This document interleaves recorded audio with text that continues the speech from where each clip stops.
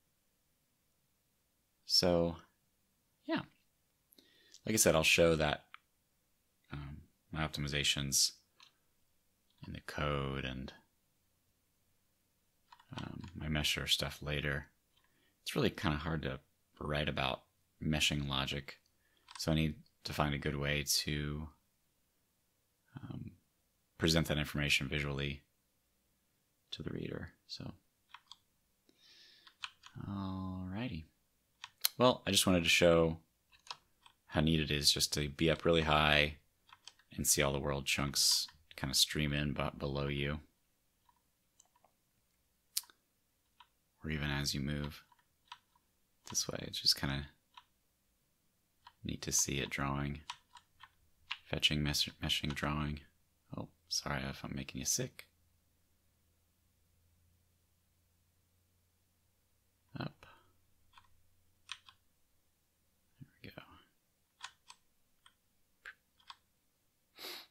Cool. Let's see if we can draw another one. So we can draw all the way out. We're roughly at the origin, so I should be able to see the end of the world. I'm pretty sure that's the end of the world over there. I remember that reservoir being one of the last things that we created at the edge. So I don't...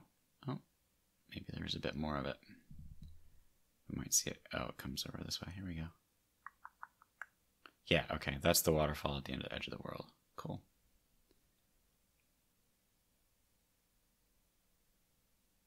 And right, I did preserve that ledge of land by that sunken lake.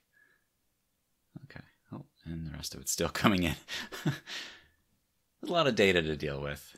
So you imagine each chunk is 32 cubed. That's 32 cubed 8-bit integers. They're compressed and gzipped from the database, but when they come into the browser, get decompressed, and then I have to mesh all that data, pass it across the web worker boundary to the main application, and then fill some OpenGL buffer or WebGL buffers with that data, and then render it. So a lot of stuff is moving around to make all this work.